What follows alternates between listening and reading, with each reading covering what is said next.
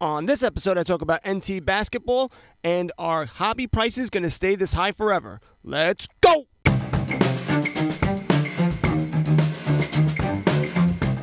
This is Dave, and welcome to the SVA Card Collectors Podcast.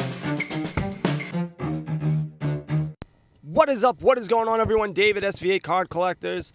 I am recording on Friday. I'll be releasing this on Monday, so if I miss some stuff over the weekend, I don't know what it was, over the weekend, tough nuts. That's what I got to say about that. I am once again driving, so you will hear the air conditioning because it is hot out. I don't think that's how that works. It's hot out.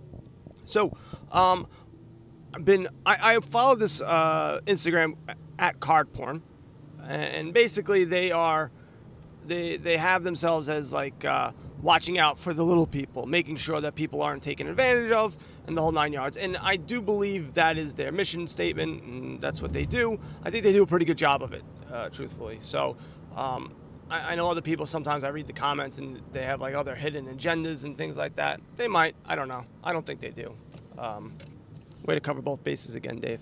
Be really strong. I don't think they are. I think they're doing right by the hobby.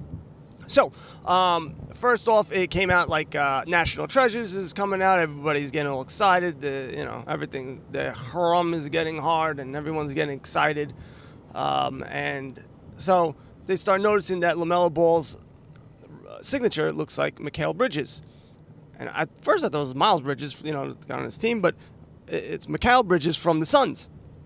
And at first everyone's like, they made the stickers, they put their own stickers on the top guy. And to be honest with you, to me, it's still not clear. They're saying, no, they didn't. That's just his signature. It don't look good. It looks exactly the same. There's not even like a little bit of a difference. And it's not even like, he went a little left and he went a little right. It's exactly the same, to me anyway. So, I think there is chicanery afoot with regards to that, but who knows? But then, now, I don't know if this is typical. I don't buy National Treasures too often because it's too expensive for me. It's too rich for my blood. And they have on the back that it is a, long story short, the jerseys, it's not player worn, it's not game worn, it's, you're lucky if the guy even looked at it. It's just a jersey. So it's not even really affiliated with the player. And everyone's complaining, people paying, $7-8 grand for a box, a case, or whatever the case may be. And I don't even know how much it is, because to me, it's all overpriced. And they're saying, the amount of money that we're paying for this product, for these cards, it should be game worn, and it should be. The fact that it isn't is just another thing Panini's trying to do to screw the people. You are screwing yourselves if you're buying into these breaks. That's what you're doing. You are throwing money into the toilet bowl, hoping to get a LaMelo Ball autographed, which may or may not be autographed by him, and have a jersey that may or he may not have even looked at. And it's just, it seems like a messed up product. But everybody all over the place breaking it and having fun, and everyone's getting all excited. So then this company, Blez Trading, B-L-E-Z Trading, this guy, he does a video as if he's LeBron James in The Decision. I'm going to be taking my talents of breaking cards to Instagram. No, he's a big breaker, I'm guessing. Guy's wearing shorts, flip-flops, shirt, saying, I opened up a box. I'm not going to open up any more boxes because there's no value in it. I can't do that in good conscience. The whole 9 yards. And then he goes, but wait, watch out for Spectra. So, a lot of people going, yay, I'm glad you're doing that. Which, I think it is a good thing for breakers or companies to not open up cards, boxes of cards that really people are going to get screwed out of. But he looks like I'm going to be taking my talents. Like, he looked ridiculous. What are you doing? Just say, hey, I'm not going to open up these cards. He didn't have to do a whole production. He just looks silly, to me anyway. Just looks silly. Looks like he was like making a big deal, a big grand. I mean, I guess that's how you market your store and you make yourself look good. But it's like, I will not try to screw you people. What do you mean, you people? You people, because there's no value in this. So please sign up for my $800 hobby box of Panini Select. Like, there's no value in any of these boxes that you're selling for $800, $1,000. You wouldn't be a breaker then.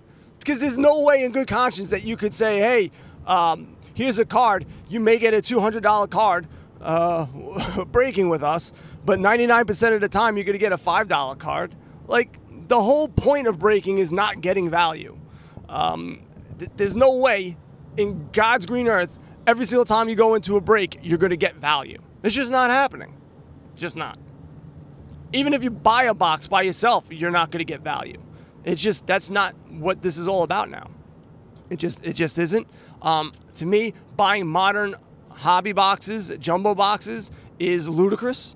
I think it's dumb. I don't know, and I would like to hear some people's comments. I don't know where the hell you guys listen to. Maybe on the Facebook page, make a comment, or do whatever. I don't know what you kids do these days.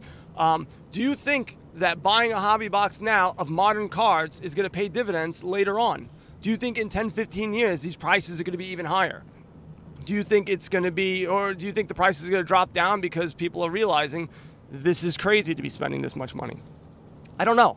I go back and forth with it. You know, like 1985 Topps. That's a set. That's a box that I would buy and you hold, and that's always going to go up because you got a ton of Hall of Fame. Well, should be Hall of Famers. You got a ton of cards in there that are good. They're hard to get in PSA 10s. It's difficult. So there's something to that box. These other ones, I don't know. I just don't see it. Unless there's like a crazy good, 3 or 4 rookies to go after. It just doesn't make sense to pay the exorbitant amount of money that they're going for now. But again, I'm not saying that you're wrong either. I wouldn't argue. I wouldn't be on top of a rock or a boulder or a stone or whatever I'd be on and just fighting this to the death. Because I'm not. I'm not too sure about that. I'm pretty sure about base cards being overproduced and the value not being there. Stupid water bottles going underneath my feet as I'm driving. That's always a positive thing. But when it comes to this stuff, I'm not 100% sure. But I do know this: you are not getting value in any of the cards that they're breaking. So if he's going to stand on his podium, he better do that for basically every single thing that he's breaking. So it's a little ingenuous, I think, or disingenuous. Disingenuous, yes. Hopefully English comes back to me.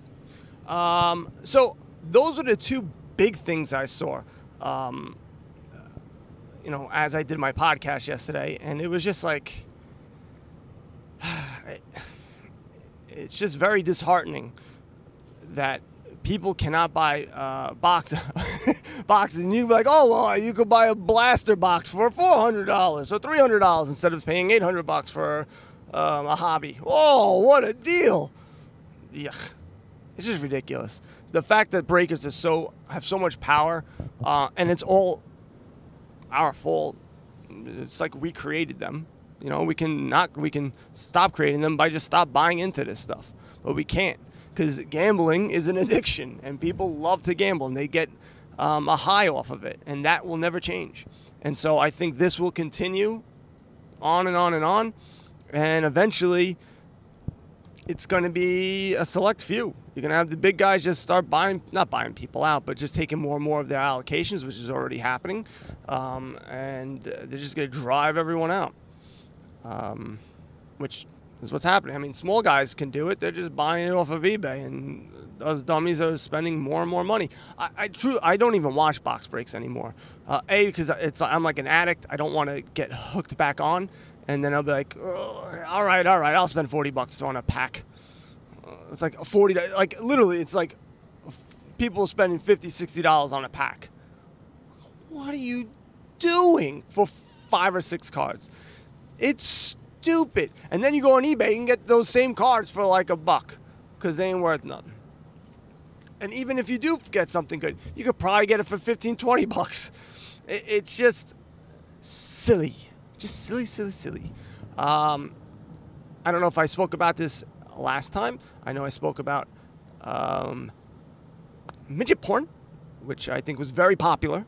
Very popular. But SGC, I've got my SGC cards back, 22 cards yesterday on my birthday. I'm 40 years old now, 40 years young. Ugh. And so I will be doing a reveal video. Probably be out by now. Once you know, by the time you're hearing this, it'll already be out. It was a mixed bag. So, but I'm happy. And again, SGC very consistent. The 9s, I could tell they were 9s and what reasons they were.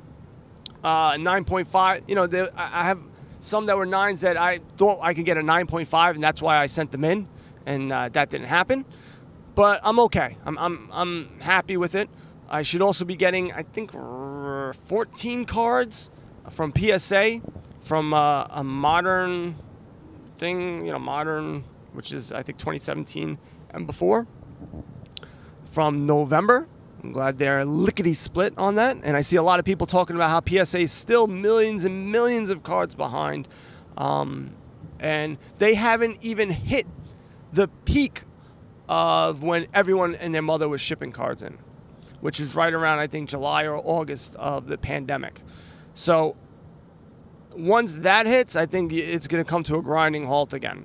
Or it's going to get a lot slower again to try to get you, you know, if you have those cards from way back when, and during that time, it's going to be really slow pickings for that. And so I would keep on sending stuff to SGC. You know, adjust. Don't just go, well, I'm just not going to get cards graded. I don't suggest CSG right now just because the resale values aren't that great. And I just haven't seen it. They look nice. I'm over the label. I think they do a good job grading. I think SGC's got the mojo right now because they really, really are doing a good job with their returns. Again, I got mine within less than a month. It was 3 weeks. And so you continue to do that, it's going to pay dividends. And if they keep on doing this for the entire year, why would you go back to PSA? Why? They're just as good as grading SGC. I don't want to hear, oh, no PSAs, but no, they're just as good. So it's just getting sales. Once you start getting a sales history, people will go, oh, all right, well, there's a bunch of solds for SGC. And you're going to see that in a lot of the cards that are coming out now and from last year that they couldn't go to PSA because, you know, a lot of those base cards that you would send to PSA because it was like $15, they may still send them to SGC because it's only $30 or $25 if you go with group bulk submitters. And so I see good things. If they continue to do this, they're going to do really well. I think they will. I don't know if they'll catch up to PSA, but I think they will be better than Beckett. And I mean, they're already better than Beckett, but it's going to take a little more convincing of everyone else. So we got that going. eBay's moseying on. I listed more cards like I do every single day, and I sold cards every single day. It's pretty crazy how that algorithm works. If you post every single day, Saturday and Sunday as well, you will get consistent sales. It's without a doubt.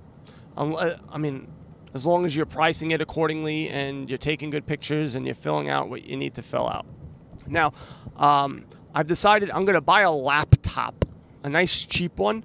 Because usually what I do is when I take my pictures, I go upstairs and I got to deal with my monsters, the 3 kids. They're a bunch of jerks. They bother me. They start hitting me. While I'm trying to list cards and, you know, paying attention. You don't love me. You know, where's my other daddy? The whole 9 yards. Why are they beeping? Anyway, it wasn't to me. So, that's it's very distracting. If I can have a laptop, I put it downstairs in my little green room, and as I'm taking the pictures, I can then upload them right then and there and do everything. I will save a ton of time. But with that, I will also have a webcam on there, and I can share my screen, and I will show you guys how to list correctly on eBay and the specific things that you need to fill out to make your card.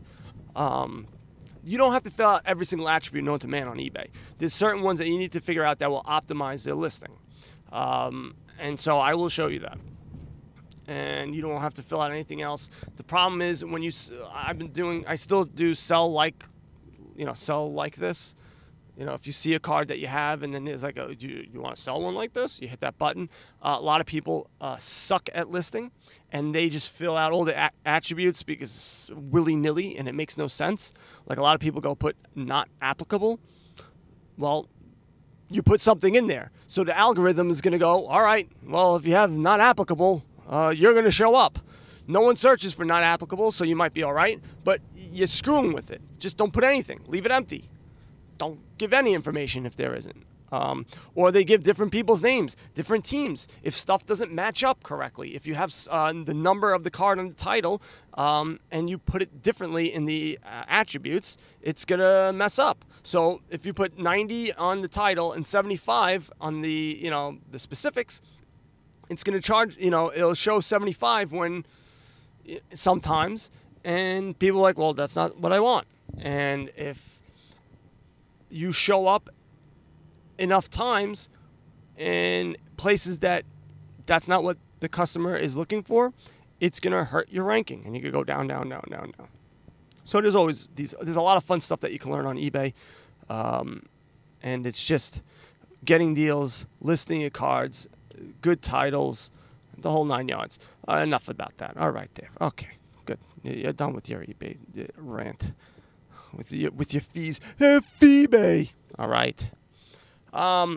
Also, I don't know what's happening with my Yankees. They stink. They went from having the best bullpens to the worst bullpens. That guy, Zach Britton, stinks.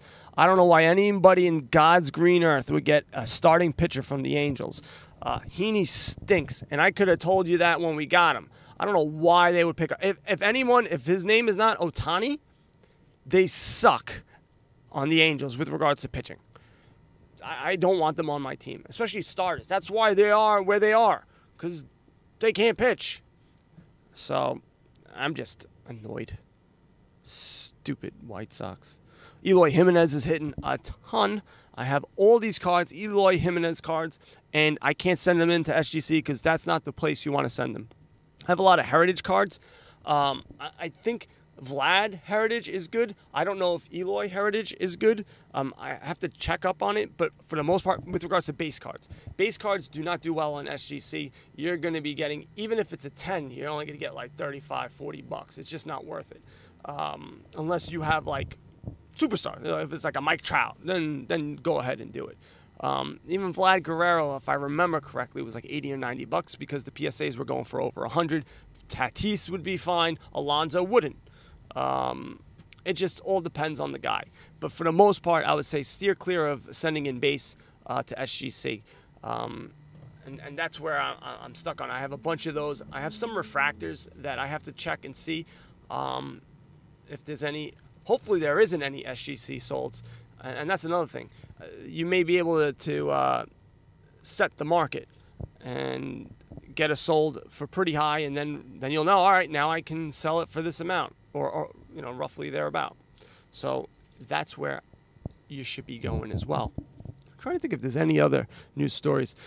I know in the National, the car show, a lot of people coming back with COVID. A lot of people, some people had the vaccine and they would still, getting it. And I'm surprised more of them aren't dropping like flies because they're not the healthiest crew of people there. I thought these guys would be dropping and these cards would be able to get them no problem. Which is like what a terrible thing I just said. Whatever. I'm sure they're listening. It's 7 people. But yeah, I'm surprised it isn't even more than what is. I know that InvestaCard guy had it, and he wasn't looking too sharp, but now he's back. He's got something where he's like a car salesman. I just don't trust the guy. He might be the nicest guy in the world, and that's why I'm going to preface this by, if I'm looking at, I don't know him personally. I don't know anything except for his videos. That's the only thing I know about him. Based off his videos, I would think he's trying to screw me out of something. I don't know how, I don't know why, but well, I know why, to get my money. But somehow, some way, he's going to try to get me. That's the way his whole gimmick seems to me. It's just like Fast Eddie, you know, like one of the, like, I don't know. I get the I don't trust this guy vibe. And he's done nothing to me or anyone I know to give me that. So I want to preface that, because I don't want people like the 7 people go, hey, you talking crap. He might be the nicest guy in the world. And that's why I don't like to, who cares? No one's listening to this. I'll talk crap. It doesn't really matter. But I don't like that type of salesmanship, I guess. I think that's probably what it is. I don't really like the way that salesmanship is. Now they're telling me to go straight. Damn these people.